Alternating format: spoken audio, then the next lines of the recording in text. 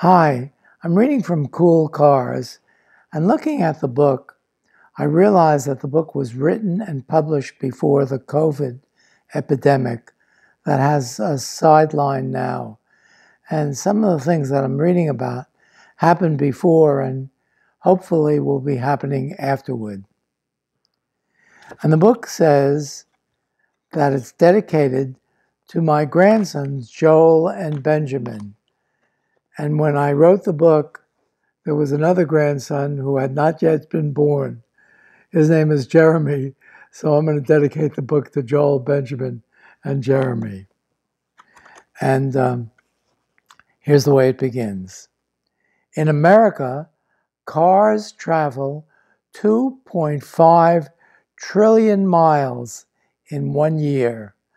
That's like going back and forth to the moon 5 million times. Here's the first picture. Early motor cars were like bicycles with engines. This 1886 Benz car had 3 wire wheels and a seat for 2. You can go faster than this car can. You can run faster than this car can move.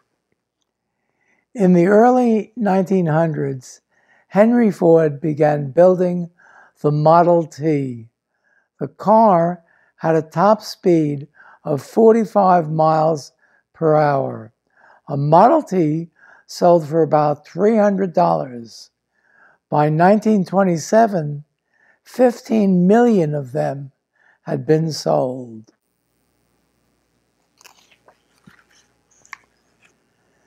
This 1970 Chevrolet Corvette Stingray looked like a shark. It could go from 0 to 60 miles per hour in less than 6 seconds. With a top speed of 150 miles per hour, the Stingray was the fastest American sports car that you could buy. The Volkswagen Beetle was not very fast or very big, but it got people where they wanted to go. Everyone knew the Beetle's shape.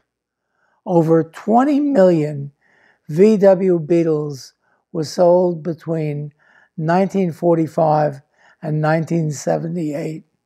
It is still the world's best-selling cars.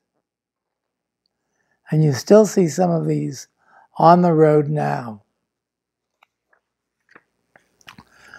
The best-known luxury car ever made is the Rolls Royce. And here's a Rolls Royce. Each one takes up to 3 months to build by hand.